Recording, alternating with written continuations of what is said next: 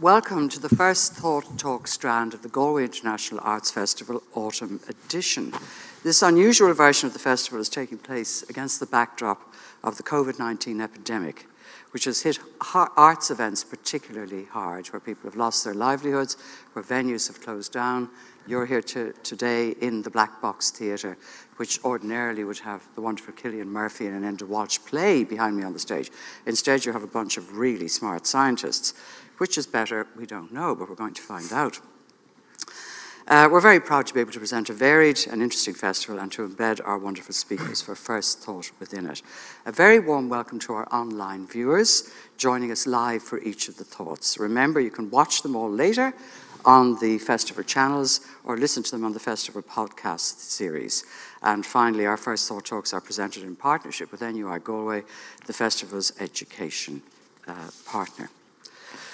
It's only a few months since the world had to come to terms with a serious global pandemic, a new virus about which very little was known, except that it was very contagious and often lethal. How has Ireland managed the novel coronavirus COVID-19? Were we ready for it? Did the government make the right choices? Has the population bought into the rules for its suppression or elimination? What is the science now on the virus?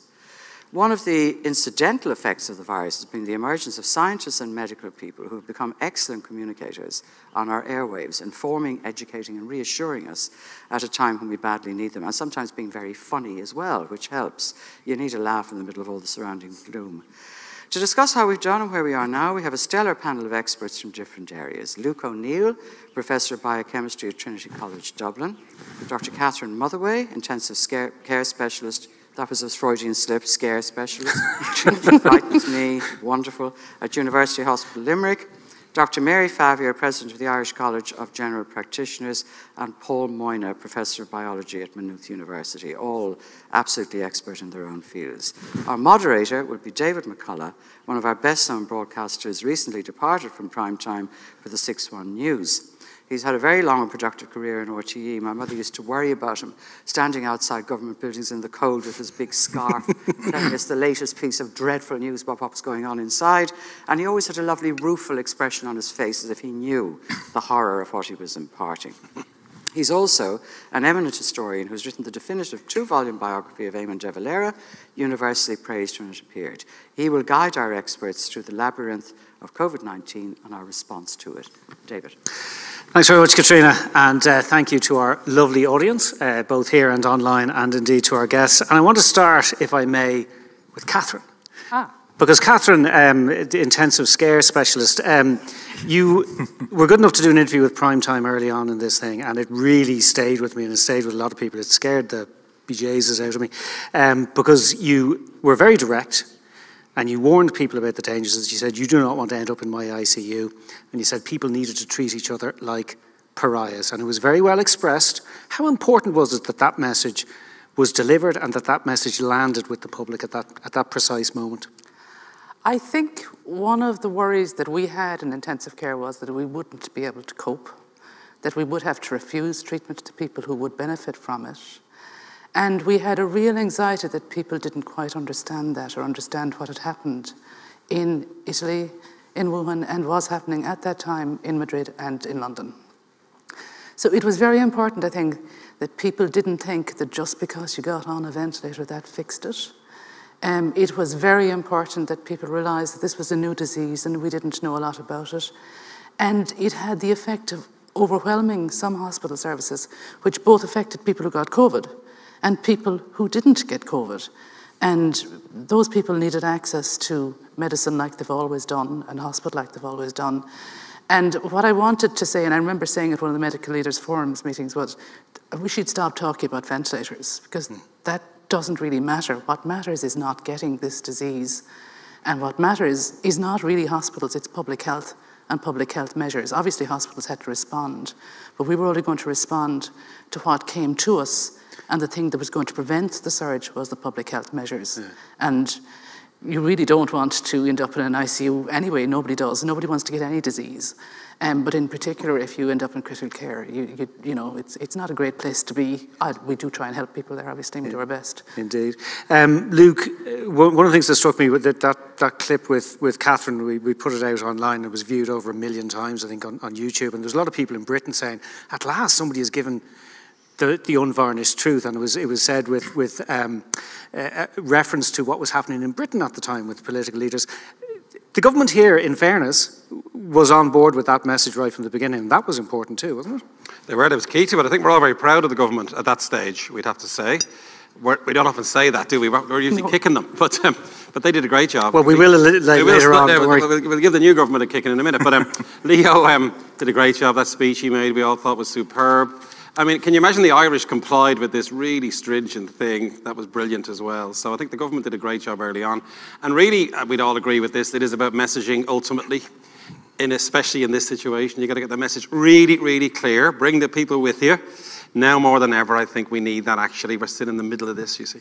And people like Martha would emphasise, I mean, it's a very serious disease. At that time, my memory is, it's just like a cold or a flu, nothing to worry about, you know. The scaremongering charge kept coming up, and we all get this for the whole time, by the way. You're overreacting to these things. But if you're in a hospital, like Martha's, you see it up front and personal, you know. It's a very serious disease. So luckily, at that phase of it, the government, I think, did a really good job. Mary, you were sort of at the opposite end of the medical process to Catherine as a GP. How well prepared, I mean, you can't really be completely prepared for something like this, but how well prepared was the health service in general and the GP service in particular for what was coming down the tracks? Not at all, really, in the sense that we would have had a certain theoretical guidance around infection control and the important measures around it, and GPs would have understood all those basics. But we went into rapid overdrive in terms of education and training and resourcing GPs over about 2 or 3 weeks. I mean, I remember giving a talk at the end of February to a group of GP trainers, and it was a theoretical talk. Within 2 weeks, we were down and dirty about how to use a mask, how to put a don and doff gear, you know, what were the appropriate touch techniques, how to manage throughput into your surgery, how to do telephone triage, video triage, incredible numbers of new skills needed for the 3,500 GPs out there. And to be fair, they rose to the challenge. But it was a challenge, and because it's entirely new, and so it wasn't just GPs, it's all the people who work in general practices, like practice nurses and administration staff, and they were a version of the front line, and the absolute need to keep them safe. Because this applies now, as we're into this more stable, but into a second wave. If we don't keep general practice standing across the winter, we will have an extraordinary knock-on into emergency departments and effectively into as Catherine says, like, it's not just people with COVID. There's the whole range of health problems that have to be dealt with. And things have changed in the way that GPs deal with patients. There's a lot more telephone diagnosis, a lot more consultations over video and whatever. Yeah, I mean, and some of that, there's always been a certain amount of telephone and video consultation, but it brings challenges and there are problems with it. We had to sort of get over ourselves and say they need to be done. So there's everything from, you know, confidentiality and data protection, and so there's a cumbersome procedure. For instance, can you text a patient? They have to not just consent to get texts, they have to have written consent to get texts for GDPR reasons. We effectively said we have to suspend all that, we have to text the patients. We have to set up times, we have to telephone them, we have to do different ways of recording those consultations, we have to do different types of safety netting where you're trying to protect the patient within the limits of what you can do over the telephone. And it's not ideal. I mean, I've had patients in the car, I've had patients in the swimming pool answering the phone for their consultation. One of my GP colleagues recently had somebody on a roller coaster answering the phone for a telephone consultation. Which is probably a good metaphor for COVID. Indeed, it's how many of us have felt for the last number of months. Paul, we'll talk a little bit later about the future use of lockdowns and localised lockdowns, and I know you have your views on their efficiency and their effectiveness.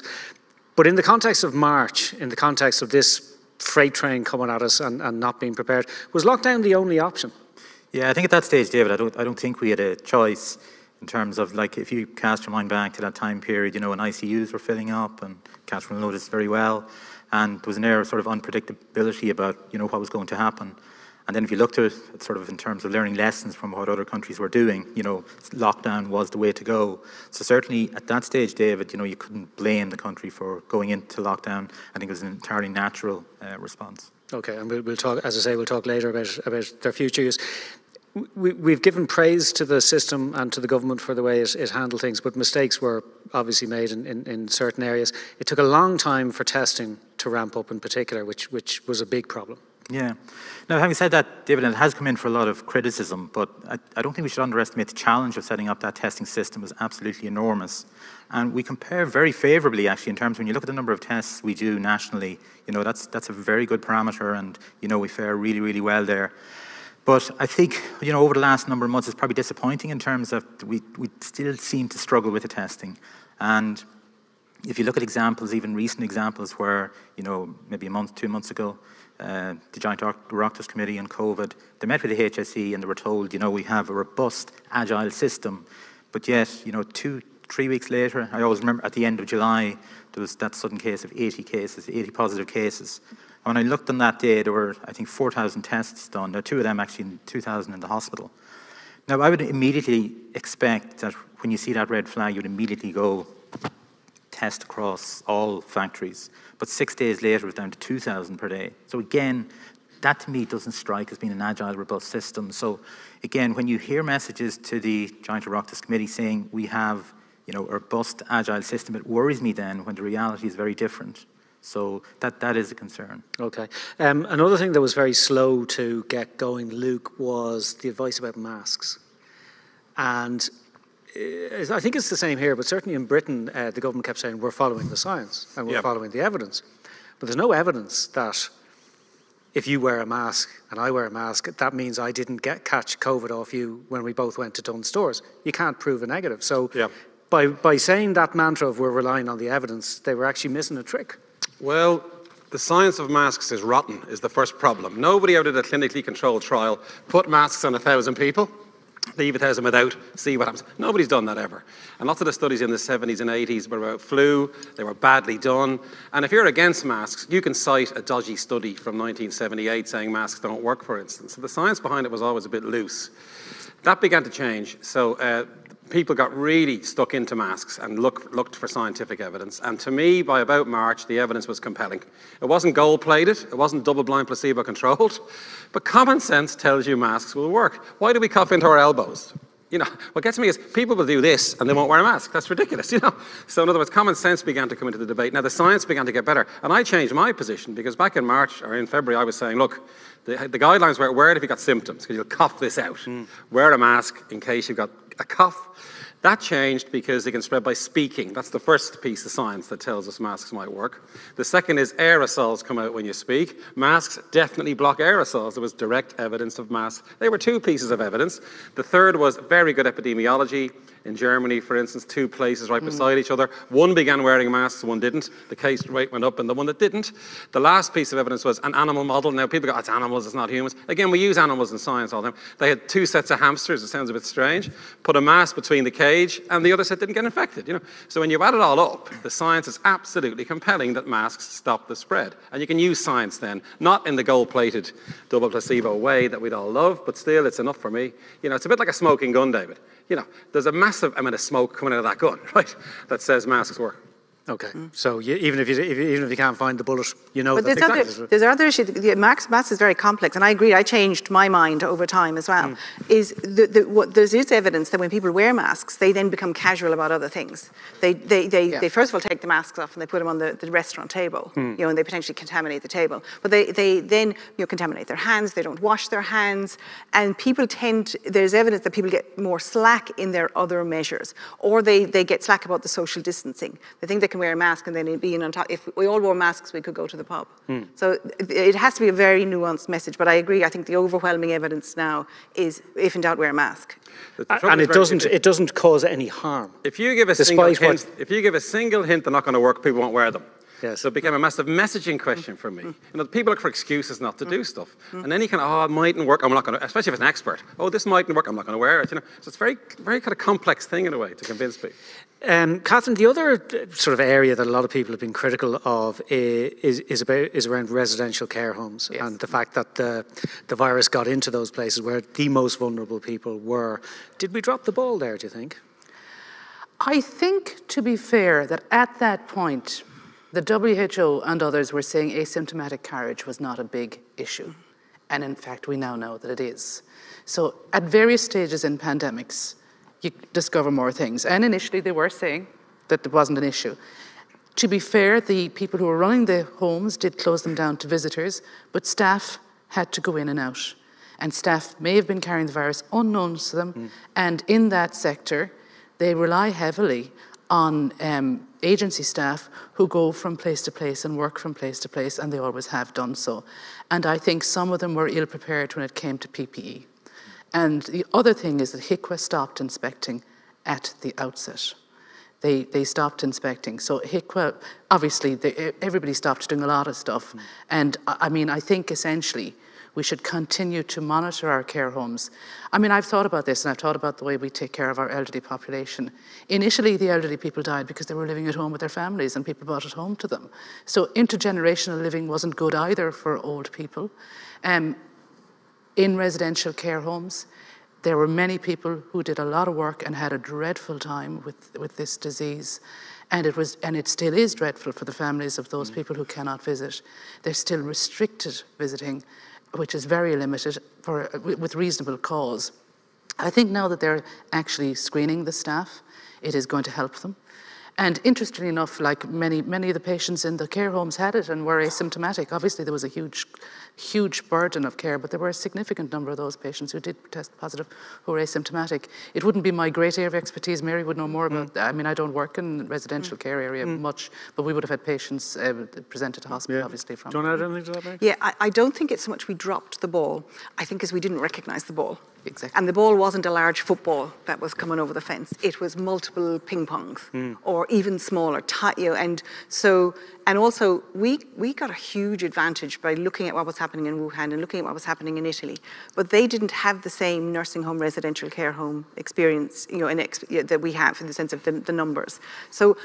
And we were very much focusing on, I think, that healthy cohort of 40 and 50-year-olds who were getting it and ending up in intensive care. People who travelled, for instance. We had this big thing about people who travelled, whereas it turned out to be not the issue. I think the longer term about nursing homes and residential care homes is that we need to look at why we have such a high percentage of our elderly population living in them. And there's effectively perverse incentives in Ireland to move our older population into residential care facilities, because there's been significant tax incentives, first of all, to build them. There's capital incentives. And then the Fair Deal scheme incentivizes and provides financial packages to go into them, whereas there's no equivalent financial package to stay in your home.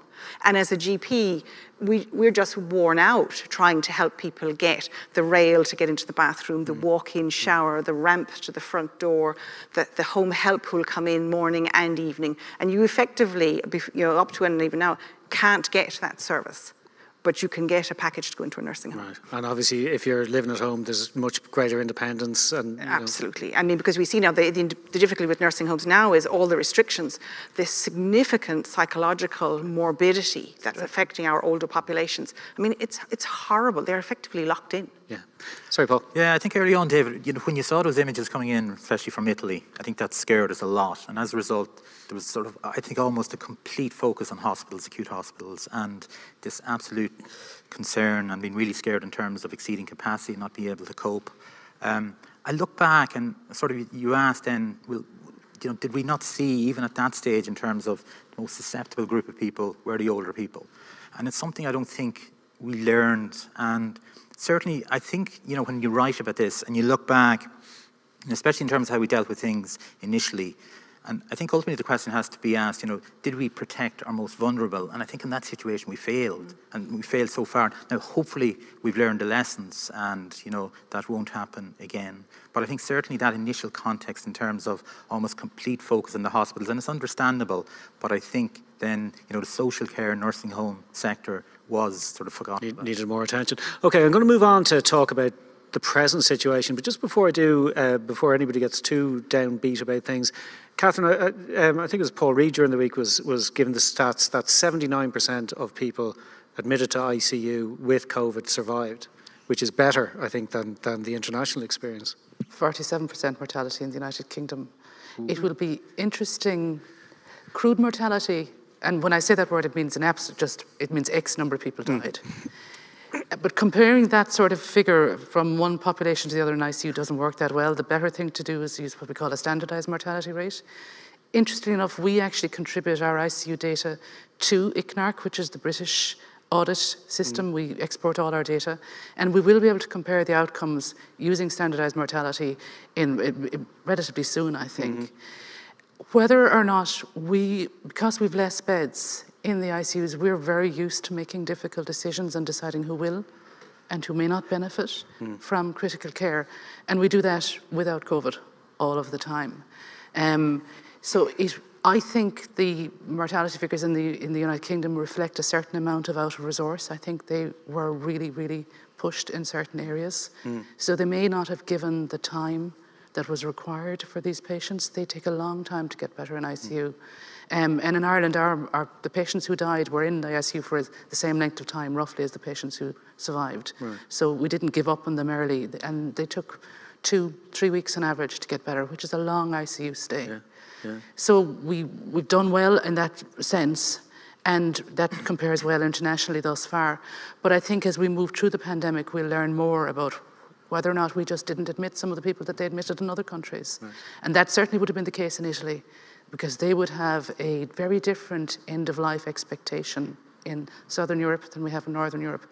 Many people would choose in later stages of life to have the run at the ICU, whereas in Ireland, a lot of people don't want to do that. Right. They say, I've had it, I don't want to do that, doctor, thank you very much. Okay. So we have a very different attitude at the end of life, particularly if someone comes and tells you, no, I don't think this is going to work. Most patients don't want to go there if they don't think it'll benefit them. Yeah, okay. Well, David, a very interesting study there, this SCOPY study. So they've done a seroprevalence study in terms of looking basically what percentage of the population has been infected by this. Actually came back with a very low number, surprised me. I thought it was going to be higher, but it was 1.7%. If you calculate the infection fatality rate from that, it gives us an infection fatality rate of 2%, which is really, really high, because the CDC is coming out with a figure of about 0.6. Iceland is coming out with 0.3. So it's either we've underestimated in terms of the number of people who've been infected here, because I can't believe, for example, Ireland covered an infection fatality rate 10 times more than Iceland. Right. Now, Iceland, okay, the number of deaths were quite low, so in terms of the accuracy of that, certainly it's something to consider. Okay, let's talk about the situation right at this minute. Luke, how well do we have it under control at the moment or not? It's okay at the moment, it would be the consensus, David. But getting back to the numbers briefly, right? Don't trust any numbers, okay, is one view. And the reason is because I saw a great piece on this in Nature yesterday. It's like trying to measure rainfall during a hurricane, okay? It's impossible. It's changing all the time, right? And in fact, any numbers we have to use them. We have to use some metric, of course we do. But ultimately, these numbers will shake down 2-3 years from now, really. The two types of death are, of course, as Catherine knows, death from the virus or some other condition that you're dying for some other reason, you know? Very hard to say, and that can be sporadic. The statistics can be tricky. So the numbers are funny. Now, when you get where are we now, we look at numbers, don't we? And again, I've just said they're unreliable, so it's tricky. But having said that, you know, the cases per day, and we see these numbers every night, don't we? That's probably pretty useless as a metric anyway. It's all about trends. It is stable in Ireland. That seems to be the case, talking to our epidemiologists who are expert in this. So we've stabilised things. The big fear, of course, is it'll go up even higher, you know. So at the moment, it's reasonable, I would say. Okay. Mary, in terms of you know, you're looking at societies starting to reopen, schools have gone back, various restrictions have been lifted and then partially reimposed. Where do you think we need to be concentrating on? Where would you be worried about? The biggest concern is all the non-COVID illness and morbidity and mortality, as we call it. So all the non-COVID things, the cancers, the heart disease, you know, the bowel problems, whatever it is, the psychological issues, they don't go away. And some of them are actually worse in a COVID scenario. And our health services effectively our hospital services came to a screeching halt, you know, in March. but they haven't really opened up fully and effectively since. And we still have very significant deployment of health service staff into testing and tracing, which I think shouldn't happen. I think at this stage we should have recruited individuals into testing and tracing that are standalone, and so that the speech and language therapists can go back to work and the radiology people can go back to work and so on and so forth. But from a GP point of view, there's a huge pent-up issue, particularly we're getting into a real public-private divide and health inequality because of it. Because if you have because we reverted back to private health care, again, after the public hospitals had taken over the private ones and reverted back. So if you've got private health insurance, basically life is going on as normal in healthcare. You can still access your services. It's a little bit more awkward and the social distancing and the appointment might be delayed.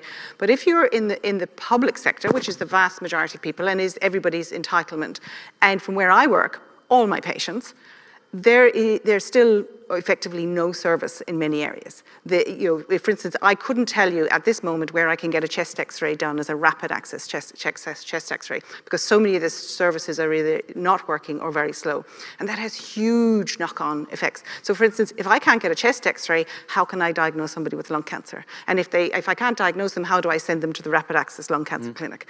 And on from there. And I think as a society, we now need to say we have to live with COVID and make sure our non-COVID services function to the degree. They were stretched at the best of times. There were waiting lists at the best of times. But because we have so much almost chatter around COVID, which is appropriate, it's very easy to ignore all the other stuff, and we need to pay attention to that. So, Paul, are we going to be paying a price, a sort of a non-COVID price for this pandemic for quite some time to come? I sense we will, David. I look, going back to the lockdown situation, I think it's a case of trade-offs. You gain some things. Now, you can argue in terms of how strict the lockdown should be, but in terms of the other trade-offs, so some, obviously, healthcare, Mary's just described them, and like if you look each year, like we've got, 43,000 new diagnoses of cancers. So for the first 6 months this year, I don't know many of them we've missed, but in terms of non-COVID, are there going to be early deaths from that? Yes, there will be. Economically, like we're looking at 500,000 people unemployed, 500,000 people on employment subsidy. At some stage, that has to be paid back. And one of the groups of people, we talk about, obviously, older people being more susceptible to the virus. Ironically, younger people are more protected, but are actually going to probably be exposed most in terms of paying back for this. And I think that's something that probably hasn't been discussed. And I think we need to be mindful of that when we begin to look and, we criticize young people in terms of, okay, maybe not complying as much with the social distancing now. I think younger people have some, and I think this is understandable, they've looked at the risk. They've established the risk for themselves, and that's probably reflected somewhat in their behaviour. And I think to a degree it's natural. So it's trying to still work with them, emphasise the need to sort of stay with this. But again, I think when at some stage, David, there's going to be an equation in terms of what you gain, what you lose. And what you lose, some of that will only become apparent in the next 6 months, 1, 2, 3 years. Yeah. And I think when we look at that equation in the end, I'm not... Yeah, but at the same time, if the virus gets loose in the community again and goes viral, becomes rampant again, and the likes of Catherine are suddenly overwhelmed in the ICU, you can't have that. So certainly, David, I wouldn't advocate a situation where you just completely open up and go back to complete normal. I think if you look at lockdown in terms of how effective that has been, it has been effective, but elements of the lockdown, I would argue, has been effective. So even when I look at the Irish data, when you look at that data, in terms of, you've heard of this R number and the RT number, when I look at that and I look at the Irish data, I see that coming below 1 was due to actually the restrictions that were brought into play before full lockdown was implemented. So again, I worry about a strategy now going forward where immediately the response is you talk about either local lockdowns, and if it gets really bad, full lockdown. If that is our strategy, I just think that is no strategy. So I think we can open up, we can concentrate on those elements that we know works. So that social distancing, good hygiene, masks, restricting big indoor gatherings, especially poorly ventilated areas. And then complement that with a really, really strong testing, tracing system. I think if you do that, you can open up society in a reasonable way where we begin to get back to some degree of normality. But I think this idea of full lockdown is just not good. Just stay with that testing thing for a second. Because it's not a very pleasant experience. I had to take a relative to have a test, and it was not very nice, but very efficient. In her case, she rang the GP at 11 o'clock, I think, on a Wednesday. She had the test that afternoon, the result 24 hours later. So that was great, and but it needs to be doing that most of the time, if not all the time, for it to be effective. Yeah, it needs to be very efficient. So we look at numbers. Numbers is one element, but it's the speed as well. And again, what people should be aware of, there's actually two streams of testing. There's one actually hospital-based, which is very efficient. That's obviously needed for clinical management in terms of managing staff and patients. But the community testing, that's where we seem to struggle. And again, the structures, we just didn't have the infrastructure in place. So essentially, that has been subcontracted to a private company, at very, very high costs. And again, very early on, the HSE strived to get to this 100,000 per week. Then it reduced significantly. But then, and Mary's alluded to this in terms of example tracing, you were taking people from other areas of the health sector.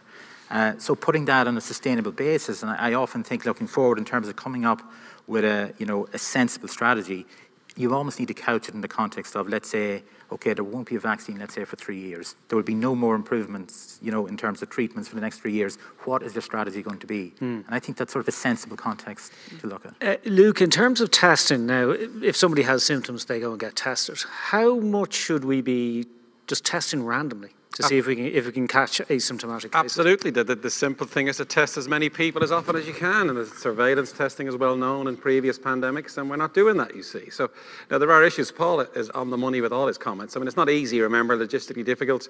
The amount of science going into testing at the moment is remarkable, right? I mean, there's many companies are in the testing game. Many big drug companies have massive diagnostic divisions that they use anyway in hospitals, So they're bringing out new tests all the time. My hope is there will be a very effective saliva-based test that can be sent to all our houses. Remember the dreaded iodine tablets? We do. It'll be the same as that, except you'll get a box on your doorstep on Monday with 10 tests in it. You spit in, you see if you're positive. That's a screening test, by the way. Then you might go and have the proper test done next, you see. So these are all happening in other countries. But this isn't rocket science, of course. And the big question now is, can Ireland now implement best practice? And do those tests, do they exist? They do exist. There's been a problem with tests. I mean, some tests are insensitive. There's a high false positive, false negative issue. But they're working very, very hard to get the best possible tests in place. Because I mean, this is sometimes raised with the HSE and with government, and they say, well, the number of positives we're getting from the testing we're doing at the moment is so low. The implication seems to be that there's not much point in doing that wider kind of community testing. That's very misguided, remember. I mean, the key thing is, the way to hunt the virus down is with testing, and we've been saying this for months now. And my dream is, and Paul would be on the same page, that they listen to us in a sense, Now they're trying, and again, as Paul said, it's not easy, But let's hope they begin to implement a very effective testing strategy for the next 3, 6, 9 months at a minimum. Okay. Catherine, infections have been rising over the last while. But hospitalisations haven't risen, ICU admissions haven't risen appreciably anyway, and deaths haven't risen. So is that we're getting better at treating people, or is it perhaps that we're discovering more asymptomatic cases that don't get sick? I think it's the latter. Right. I think the age profile is different. Like at the beginning, you only got tested if you were sick. And you had to have lots of symptoms. I know several people who I know had COVID, and they didn't actually meet the criteria to be tested. And I could diagnose them over the phone.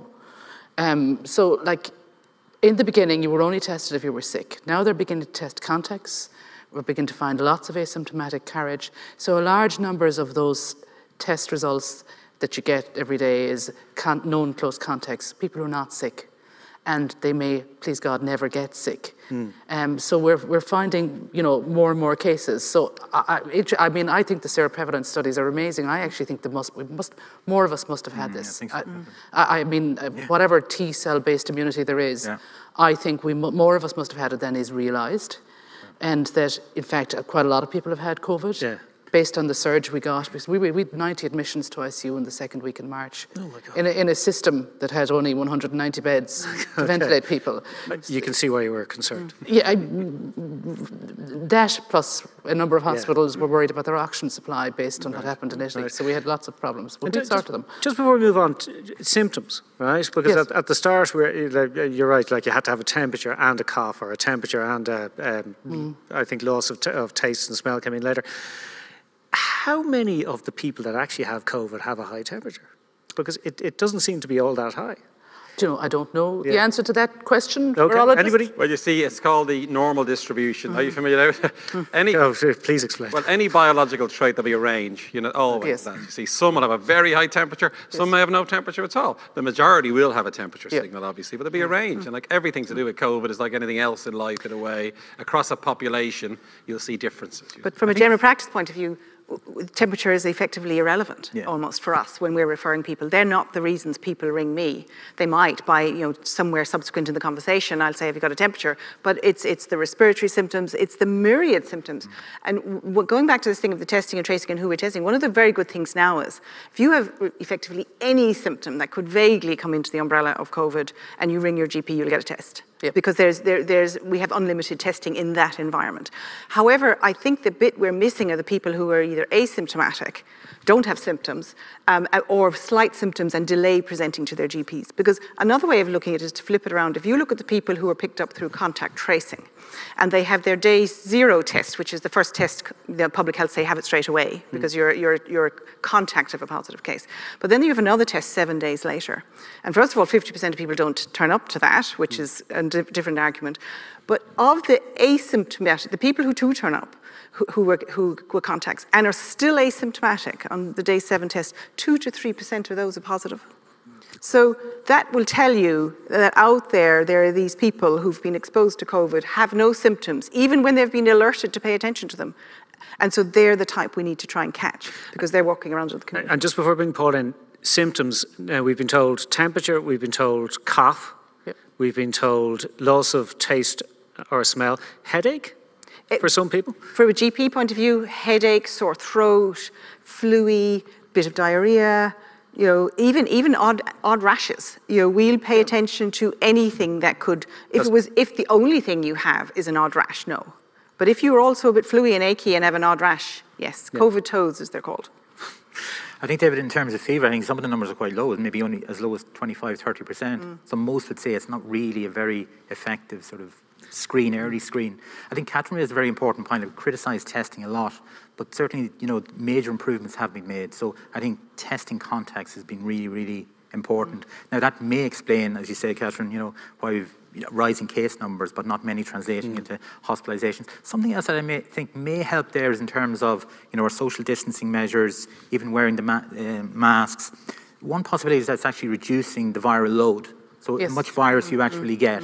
And that could be a good thing. So going forward, hopefully that trend, that relationship will remain where even though case numbers may increase, but the numbers translating into hospitalisation or ICU will be lower. So the amount of the virus that you're exposed to determines how sick you get. Yeah, so that's a viral dose. So look at myself, like if we work in infection studies and with animal models and you infect with a bacteria or a virus, the more bacteria, more virus you give, the sicker the animal gets. So it's the same way, there's a dose effect.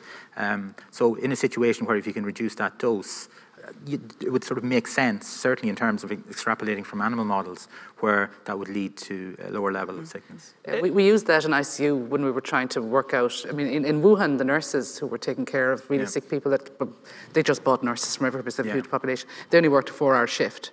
So they kept changing over because they wanted to reduce the viral load in their PPE. And that's why many medical staff, particularly meniscus, who are exposed, and nursing staff in ICUs, did get COVID, and there were a significant number of deaths in Italy at the beginning, as there were in the United Kingdom. And Luke, we had some too. Luke, in terms of the virus is mutating all the time, really. I heard David Navarro from the WHO on the radio, and he was asked whether there was any evidence that the virus might be weakening in some way, and he said it's too early to say, but you wouldn't say no yet. Well, every question is a bit like this. It's a moving target. The science that's going on is remarkable. There are 50,000 publications about COVID-19 now, and Paul's read them all. But there's an amazing amount of knowledge here, right? But we're in the beginning, Now, there's a number of key questions. Let's see, is it mutating? There is a weaker strain in Asia. They've detected it already, which they have evidence for. It's slightly weaker. Now, the question is, can that begin to spread? Will that protect you against the more severe strain? That'll be fantastic.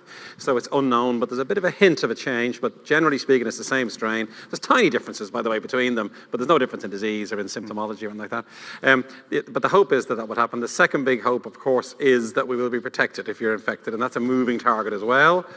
There's at least 8 cases now of reinfection for definite.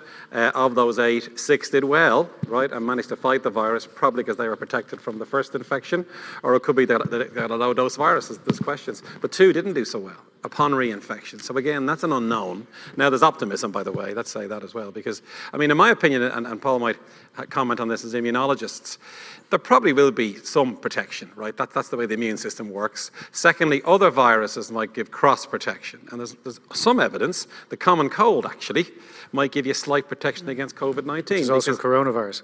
That's right, and they're very similar viruses. So you might have T cells to a cold virus. That will also recognize COVID-2 and maybe protect you. This may explain some of the anomalies. One of the big anomalies is the Vietnamese had a very low rate of infection. There were 300 cases in a country of 100 million people with no distancing. You've seen it's overpopulated. There could have been built-in immunity to coronaviruses in that population because of exposure over the last few years. But mind you, we don't know. I mean, again, there's many unknowns here.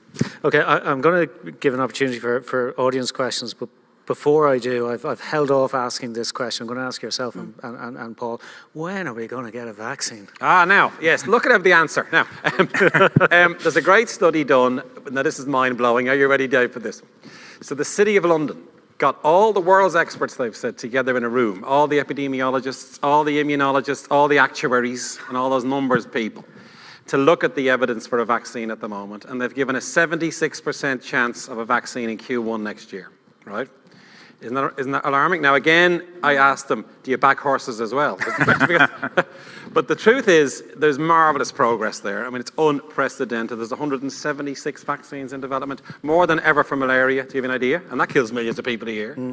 They're giving a good immune response. They've tested several of them. You get a big immune response in people, much more than the natural. There was one great study that showed you get a 3-fold higher level of antibody with some of these vaccines than the natural infection. So they're really working at that level, right? Big question is the phase 3 trial has to run. 3 trials are running. One of them, by the way, each trial has to recruit 30,000 people. It's a massive logistical exercise. 15,000 controls, 15,000 with all matched. And it has to be somewhere where the virus is quite prevalent. Now, Pfizer just announced they've hit 23,000 out of 30 in recruit. That's fantastic progress. They will know by November, December, is our prediction, whether their vaccine works. Now, you just keep your fingers crossed. I would be optimistic there will be a vaccine Q1, Q2 next year. It won't be brilliant. It'll give partial protection. Now, that's still good, remember. Anything to help here is superb. And that will lift some of the fear, I think. The main effect that will have, by the way, is the headline, vaccine for COVID. People get a bit more confident. Governments begin to get a bit less angsty about the whole thing, and you begin to think of relieving some of the restrictions, if that's the case. You then have to decide, of course, who you're going to give it to, who can afford to buy it, which country, because every country will be competing with every other country, and some countries, across the Atlantic are going to restrict who else can buy their vaccine.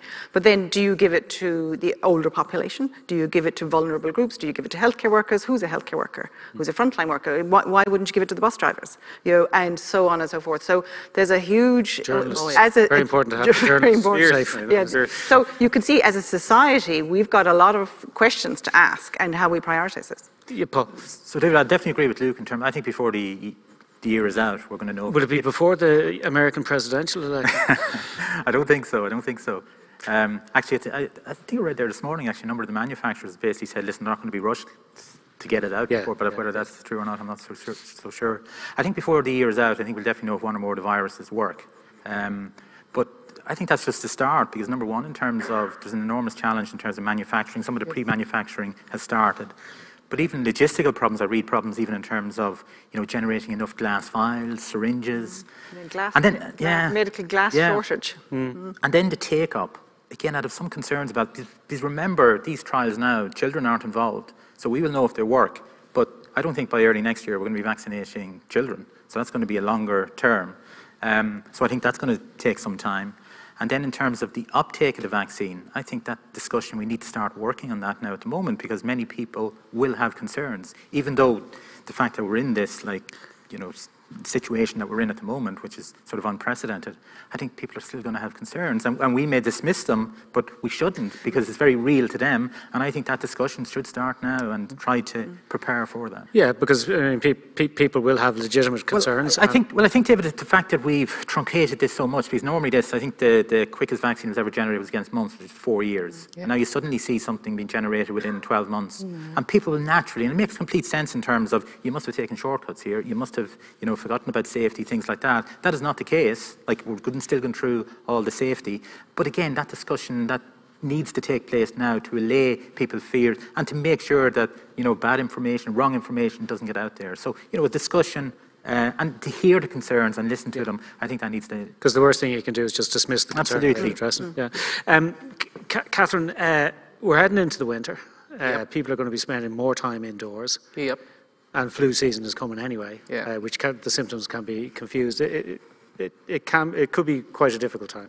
It will. It'd be very difficult for Mary and her colleagues because they're going to be inundated. We're going to be testing more. One would hope that if people comply with the physical distancing, it might actually reduce the severity of our flu season. One would hope. That appears to have been the case in Australia, where they've been very compliant and obviously have taken this extremely seriously and have adopted a slightly different way of going about it. But yes, there is a major anxiety amongst us all about what's going to happen in the winter. And if we see another surge in cases, and I mean, we coped with the surge in cases, but it was the other people that we didn't see that I want to be able to continue to do my scheduled care that requires elective ICU admission. I want to be able to continue to take care of normal people who get normal illnesses. So we do need to expand our hospital systems, to improve our isolation systems. The health could consume our entire GDP, actually, I would imagine. No disrespect meant. We could keep spending on health, and we probably need to be more efficient about how we do it. But it's been difficult to be efficient because of the risk of outbreaks in hospitals, because that's been worrying our hospital systems. So we are worried, but if we have to surge again, we'll surge. Okay, and Mary, just that question about flu. I mean, as Catherine says, there might be a good side effect of this if people are keeping their distance and wearing masks and washing their hands, they might not get flu as often. But there is going to be a problem with diagnosis. I mean, if you think about it, who here has had a cold recently? Almost nobody. I mean, we've all been healthier than we've ever been because of our social distancing, our masks, and it's very effective. But coming into the winter, I think as we move indoors, it's going to be a real challenge. And because we're not able to differentiate between common colds, influenza, and that's going to be the real importance of getting influenza vaccine, into as many people as possible, and COVID, we're going to have to at least interact with people on the phone and then send them for COVID testing. And the difficulty is general practice is under-resourced and understaffed as it is, and we're short of about 10% of our GP population before we started. Now, obviously, with additional retirements and medical isolation, because some colleagues can't work at the front line, we are really, really short of GPs. And it's an interesting, just about how people have become tetchier. In the beginning, there was this extraordinary solidarity towards healthcare workers, and we could do no wrong. We were the frontline heroes. And some of us got a little bit, well, actually, that we didn't want to be clapped. We just wanted to be resourced and supported. But I think as the population has got a little bit more grumpy and a bit sick of it all, a grumpiness has crept into how people interact with the healthcare services. And my hospital colleagues have told me that they're finding people are being pretty tetchy and short when they're trying to do their best. And in general practice, we're finding the same, where people, what do you mean you didn't ring me back today? What do you mean I have to wait till next week? And just things are different. And I suppose it's everybody in the healthcare service asking people to be patient, that it is different. And we are working with very constrained resources. I should say, there was a cycle organised by healthcare workers to... I am managing to sit on the seat. And you went, how far did you cycle? 200k, I think. Wow, okay, well, there you go. Limerick to Dublin. There you go, very impressive. Now, just, are there any questions from the audience? I'll have to ask you to speak up, but not shout too much, or we'll get in trouble. But yes, sir. Can I take my mask off? I don't think... It's two questions to do with viral load. You were saying the nurses in ICU were working 4-hour shifts. In Wuhan, not in Ireland, but in Wuhan, yeah. Keep the load low. Yes. So one question is, how long does that load stay in your body, and how much of that load do you need to get to be infected? Now, I get the bit, the more you have, if you're infected. But how It's almost impossible to answer. If you've got a great immune system, that will kill the virus immediately. You know, fantastic. Even at quite a high load, if you're very sort of immunocompetent, as we say, you'll beat the virus. You know, the more virus that's there, the more pressure there is on the immune system, and suddenly the dose is so high, the immune system fails, and now you get infected. That's what happens normally. But it's very genetic. I mean, there's massive variation between us. You might be very healthy, me less so you will do better with a certain dose compared to me. So sadly, it's a very complex question to ask. But in general terms, high dose is very bad. Even if you're very healthy, a high dose can floor you. You know, hence in the hospitals they're trying to restrict that to make sure that the people aren't being exposed. It's more to do with time as well. The longer you're there, the more virus might be there, and it might build up in various ways. So time is another variable. But even a high dose can floor anybody, you know. I think in terms of how long it stays, it can stay for quite a length of time. So if you're infected, let's say today, you have high doses probably within 2 or 3 days. That probably lasts for about a week or so, and then will dwindle off. But you may be able to detect some of the RNA, that's the test that we use, weeks and weeks after. But most studies can't culture any infectious virus at that stage. And that's very interesting now, actually, because when you test, you also actually get a measure of how much virus is in the swab sample. And some countries, for example, in the US, are looking at situations now where if there's very little virus, they're equating that with being no longer infectious. Now, that's very useful in terms of you're looking at quarantine, for example. So there's a certain value you can use, and if it goes above that value, you can basically say actually the person is no longer infectious. And the reason why they're no longer infectious is because remnants of the virus stays in your body for some time, maybe up to 4 to 6 weeks. So it can stay for a long time. Thank you. Okay. Thank Yep. you very much. Thanks very much to the panel for your insights here and your insights on the airways. They're really valued. Paul, you mentioned the word strategy. And at the moment, I think the Irish government doesn't have a strategy other than live with the virus. There's no end in sight. I've heard government then talking, I think, about a 9-month period. But there is a group of scientists and medics who are advocating an elimination strategy, a zero-COVID strategy. And it advocates sticking with current public health guidelines, and then you have an import control, a testing, a robust testing strategy, and a zoning system for local restrictions. And to me, the prize is enormous. So after you've been through this period, you can actually fully open up society again, which seems just incredible to me. But it doesn't seem to have much traction. And when it does get traction, there are big holes poked in it where nothing is needed with no border, etc. I'm just wondering how you think about that. Yeah, that's a great question. So that's about the zero COVID strategy. I don't know, so first of all, as you say, the benefits and the apparent benefits are enormous, and it should be sort of an aspiration. I myself, I don't think it's possible. I think it could have been possible very early on. So with very low numbers of infections like New Zealand did. But essentially then I think you have to seal the country. I don't think it's possible to maintain that zero state. So I'm not sure why you would focus.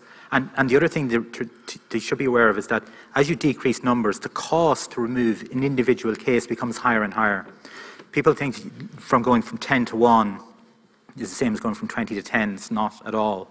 It becomes much more difficult. It's almost as easy to go from 1,000 to 10 as 10 to 1. And we know a lot about how the virus is transmitted now. It's transmitted through these super spreader events. So if you recall back in June, we had very low numbers. We were getting close to zero. Suddenly there was a super spreading event, and now we are where we are today. So number one, in terms of getting there, I don't think it's possible now. Number two, in terms of maintaining it, I think you'd have to seal the country. I don't think there's very much of a difference between the suppression and going to zero. Like, I want to get it down as low as possible. I think you can do that with sensible measures, restrictions that allows the country to open up, but supplement that with a really good testing and tracing system. And I think we should focus those resources on mass testing for the high risk. So the high risk facilities like, for example, nursing homes, meat factories, healthcare workers. So I think that's where we should focus, as well as obviously testing symptomatics and then contacts. So I think that's the approach that should be taken. Yeah, I mean, I think we all agree on that. I mean, 0 was a very ambitious target. It's a bit like saying to a 10-year-old, you're going to win a gold medal in the Olympics, you know, keep training and you might get there. So to me, it's all about getting the viral count right down. We've got to suppress it as much as we can. Very hard to get to 0 because it's so contagious. The big issue about this virus is it's very contagious. So with the best of it in the world, New Zealand kind of got there, but there's still cases, as we've seen there anyway. But the mission is very simple, and the government, this is their policy, of course, anyway. They're not going to say it's not the policy. It's just to get the virus numbers right down as much as we can. But I look at history as well, and lockdowns have never eliminated a virus. So I'm not sure why we think we can do it with this. My own sense, if I would ask, and it's obviously a dangerous thing to predict, I think we'll probably end up with this virus becoming endemic. Because even with a vaccine, I think I'd be very hopeful in terms of getting a vaccine that's protective, probably partially protective. I think it'll protect us from getting very sick, like the flu vaccine. I think the bar for getting what we would call sterilizing immunity, preventing you from getting infected, I think that's a very high bar, and I'm not sure if we're going to get there. So I think we're going to end up where this becomes, and we have already 4 coronaviruses that causes the common cold.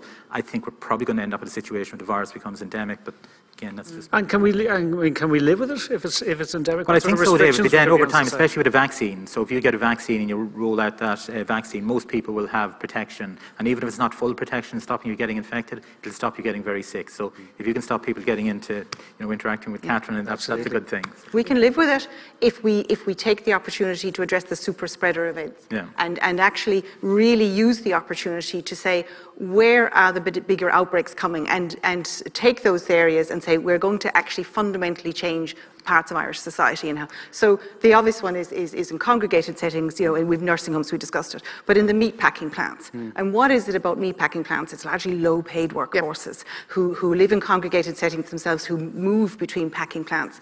And then what's the link then into direct provision? And we have a government commitment to end direct provision. We've now got a situation where direct provision and meatpacking plants are a significant super spreader events, and this is what happened in Kildare.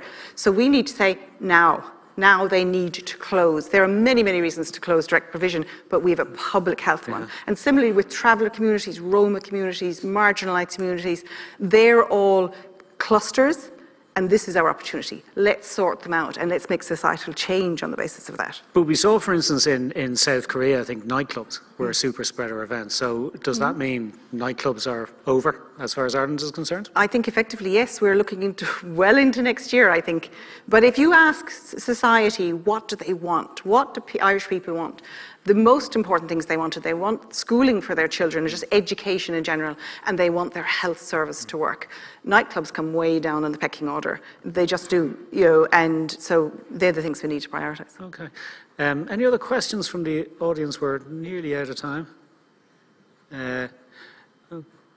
Doesn't look like it. Just wanted to pick up one or two things. You mentioned people not showing up for their tests, which is kind of shocking. The figure yesterday was, I think, about a quarter of about 1,000 people.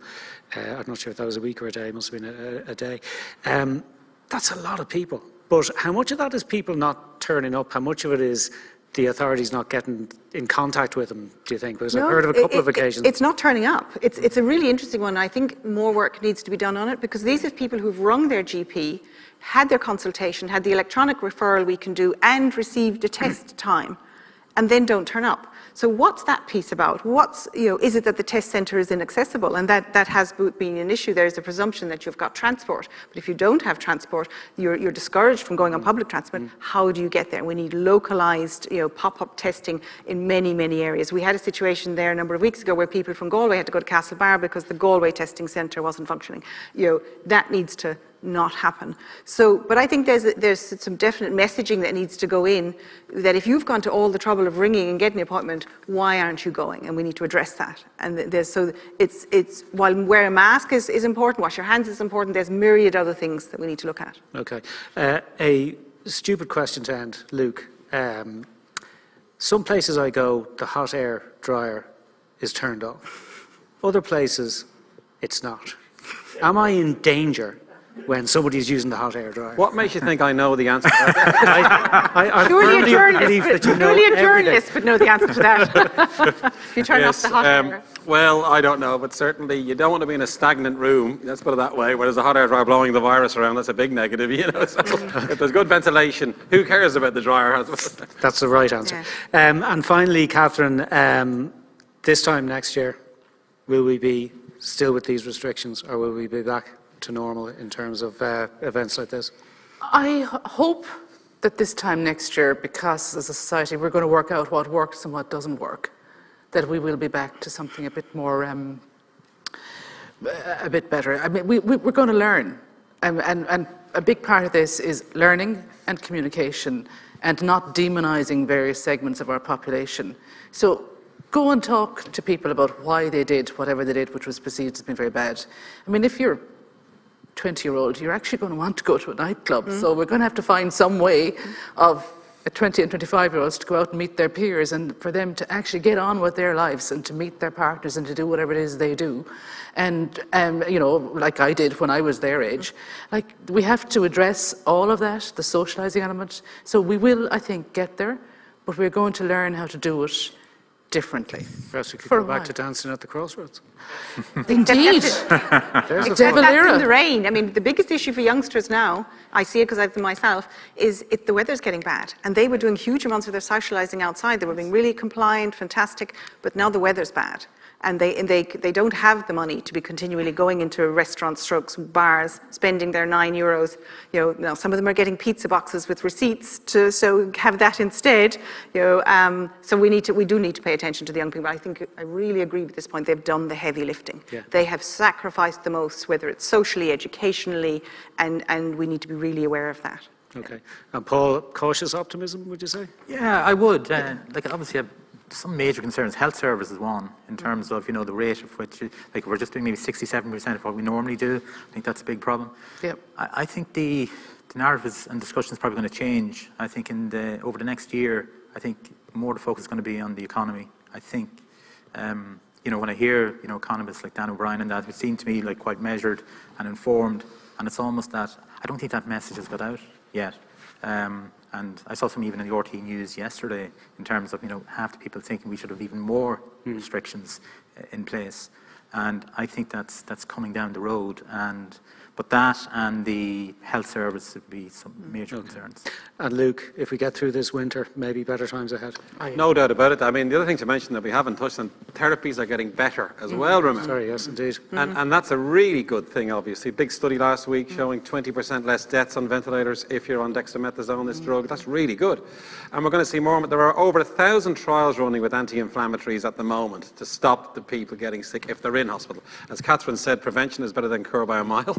But the fact is, people will end up in hospital, and I'm sure you'd agree, there will be better treatments coming up as well. So that gives us grounds for to me, it's all about taking the fear out of it. In a rational way, not just happy, clappy way. The fear goes out of it if a vaccine works partially, if these therapies get better, if we keep following the very thing Paul said, the usual things, keep following, and then remember, people have to get their lives back. That's the key. They have to get their lives back. Well, just on that, finally, on that point, Catherine, about the improvements in therapies, because obviously in February and March. So we changed quite a bit of things. We stopped intubating early very quickly, which we think made a difference.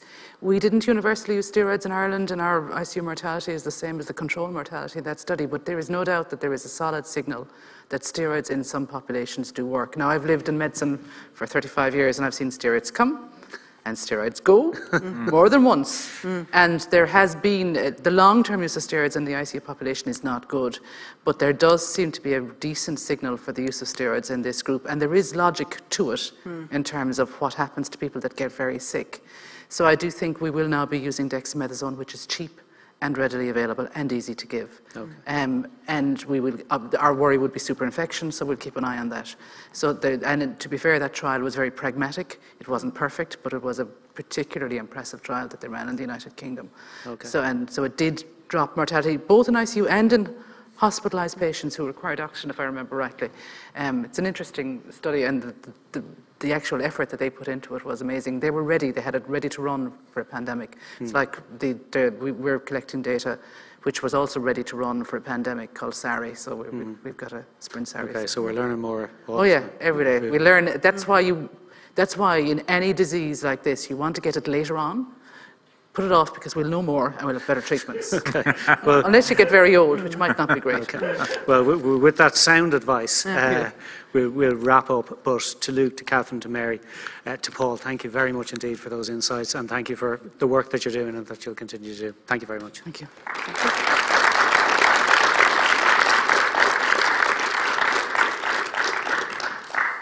Thank you to our actual audience and our virtual audience for sitting through this fantastically enlightening session. Isn't it marvellous what you can learn when people aren't yelling at each other and there's no blood on the ground and there isn't a moderator who's trying to stir up trouble? So I want to thank our fantastically expert panelists. I learned a great deal, and I'm sure all of you did from listening to them, and particularly to thank our wonderful moderator, David McCullough. Thank you, David. Thank you. Thank you.